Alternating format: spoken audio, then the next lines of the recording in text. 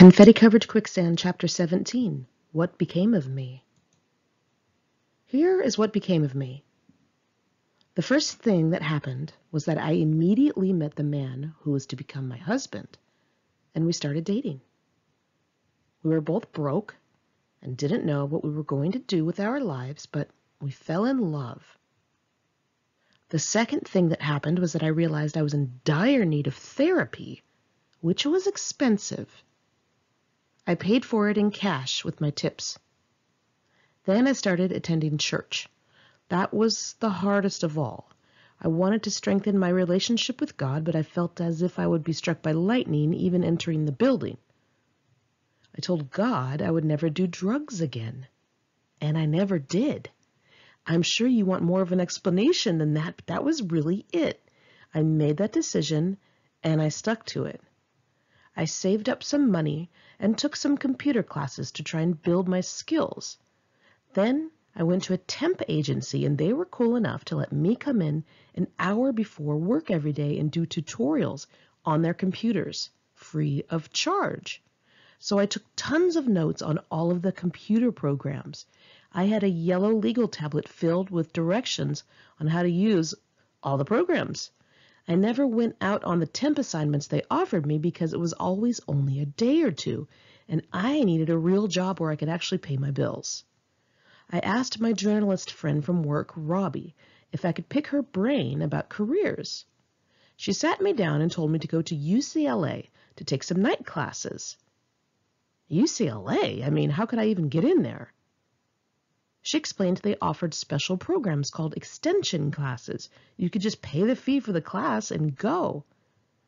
I didn't need to be accepted to the school or pay a huge tuition. She asked me a bunch of questions and told me it sounded like I should go out for public relations. I signed myself up and asked questions later. I was petrified to drive out to UCLA and walk on the campus. I didn't know where anything was. I didn't know what to wear. I was so scared. I thought they would laugh me right out of there. I was floored that my legs were moving me across beautiful manicured lawns.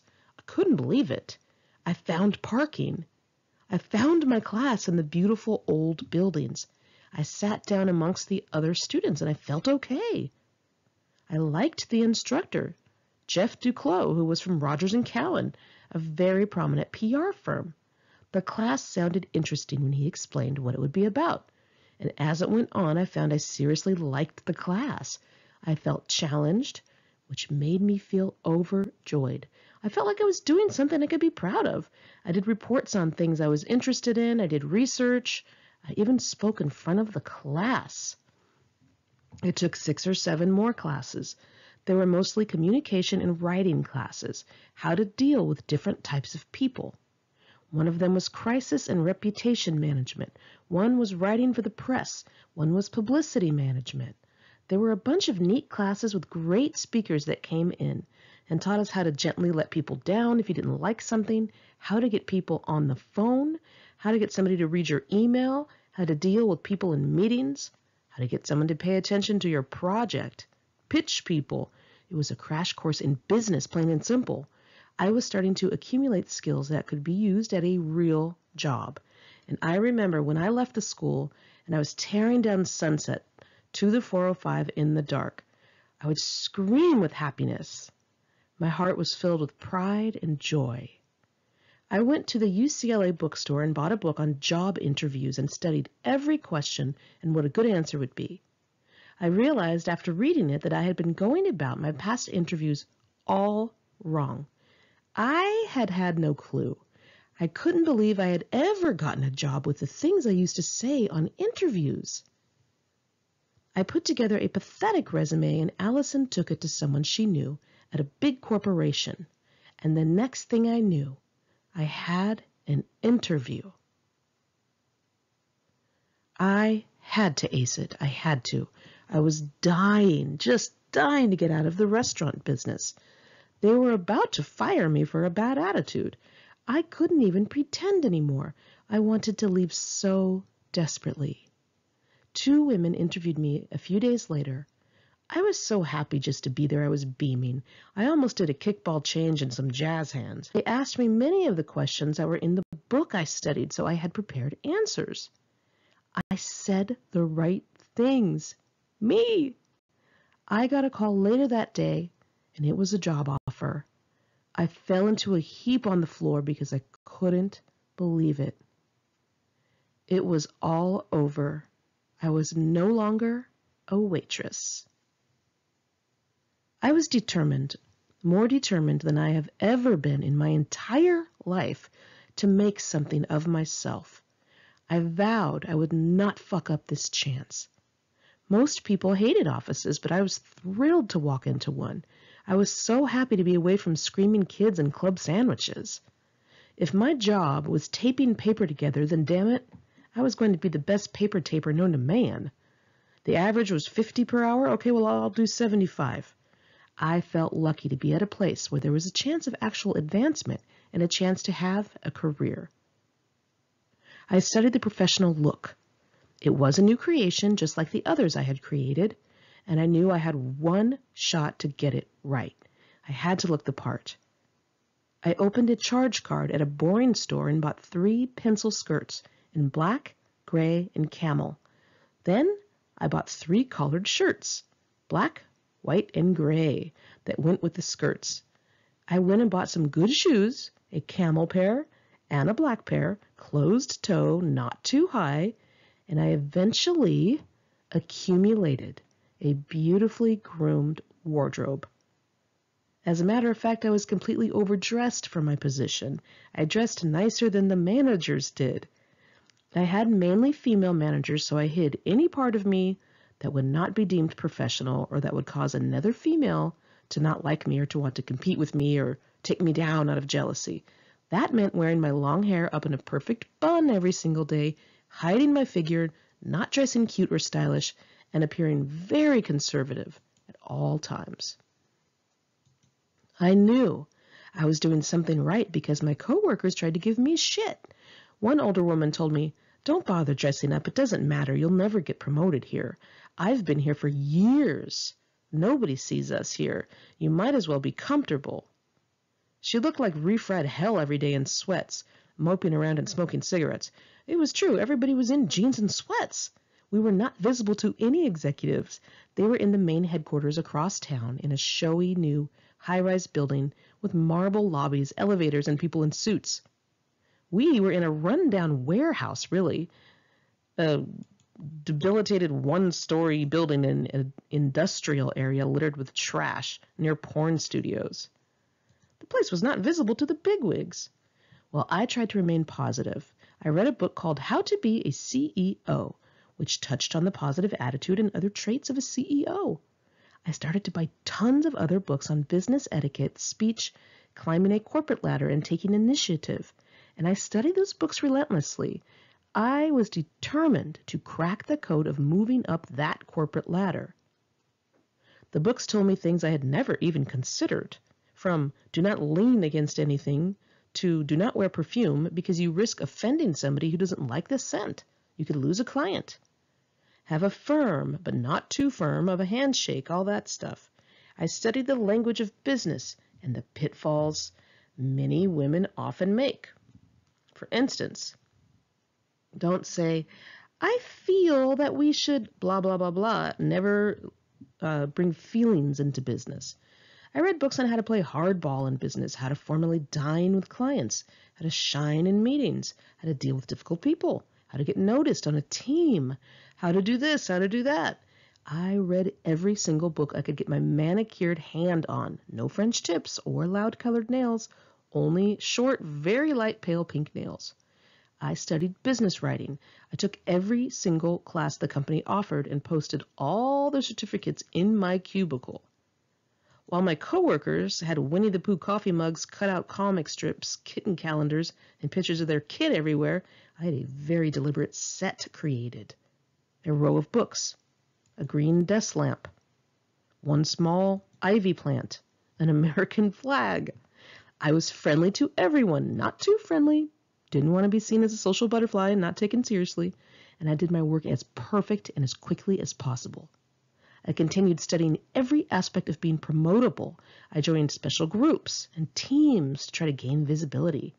I volunteered for special projects. I wrote for the newsletter. I was never late to the job, and I never called in sick unless I was dying. I never left early. Every move was calculated and designed for promotion. I just remember always saying, sure, I can do that, and then running to the phone and calling Allison and asking her how to do things, like, how do I use a fax machine again? How do I use a copier? She walked me through every single thing. I sat at my computer and learned every program that I could that I hadn't already learned at that one place. Anyway, I learned every shortcut that was available. Lazy was I no longer. I did everything as excellent as I could and kept my eye on the prize. I didn't really know what I wanted to do as my next position. Kind of had no idea what half of the positions even entailed. I just knew I had to get to the next position above the one I was in, whatever that was. It's stapling two pieces of shit together? Fine, I'll take the job and be the best shit stapler there is, as long as it makes more money and gets me one more step up the ladder. I was totally psycho. So after about 6 months, I got a small raise. It was 30 cents or something like that. Then, about 6 months later, I got another little raise and changed positions. I excelled at that job and I tried for a position a little higher. My coworkers still insisted that the most you could get was a 50-cent increase a year. I thought, no, not me.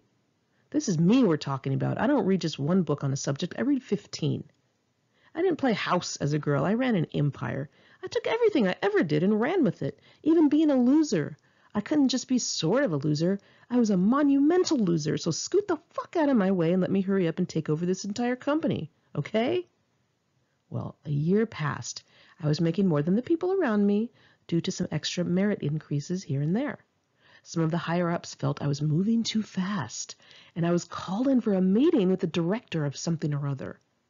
She said she didn't feel I was ready to move up any further, and if I were to do so, it would only harm me. She didn't want to set me up to fail, quote unquote. Set me up to fail? I smiled serenely with my hands in my lap, legs crossed at the ankle. I eyeballed her Disney mug, her calendar of cute animals, and her outfit from Lane Bryant, and I assured her that I was not going to fail.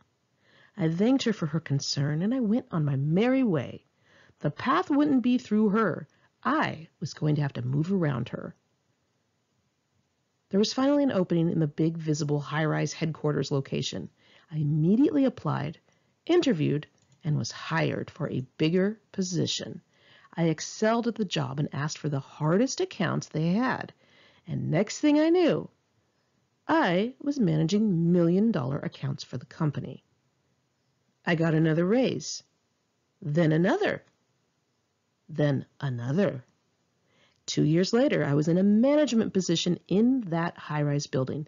I had taken my boss's job. I was in charge of a team of 12 people. Some of them my former coworkers. A few had college degrees and were far more educated than I was, but they didn't have the drive I had.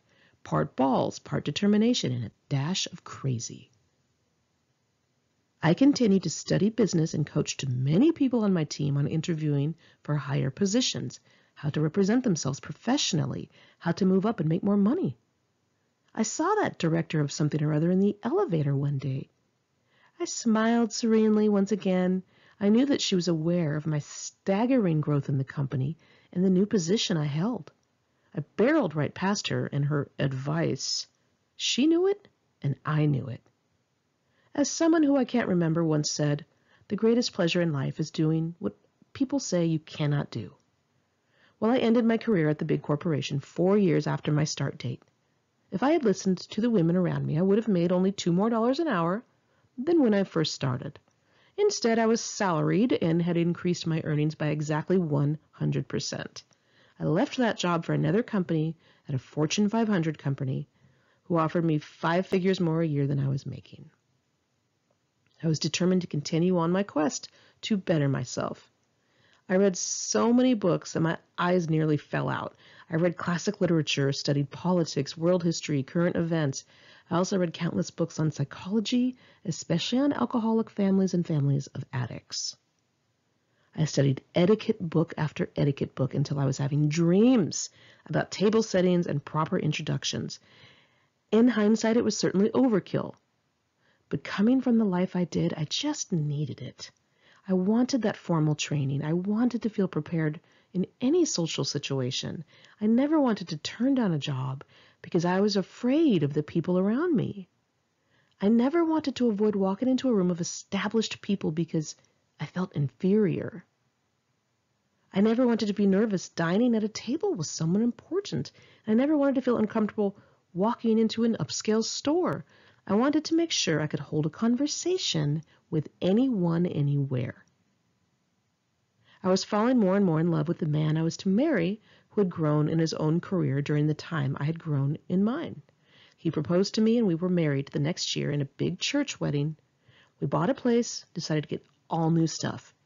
We threw out every crappy thing from my old apartment, mismatched silverware, years of hand-me-downs, scratched dressers, stained couches, 1970s tables, chipped cups, and old towels. I threw them all away. We bought beautiful new things, a soft, comfortable couch with lots of Italian wool pillows, thick crystal vases filled with white flowers, smooth, beautiful plates and fat glasses, and a clean stainless steel fridge. No more moldy, used fridge, beautiful cherrywood office furniture, thick monogrammed towels in the bathroom, new soft sheets, and blankets and plushy pillows on the bed. I was stunned at my new life, making snow angels in my new sheets. I was in love, happy, and proud of myself.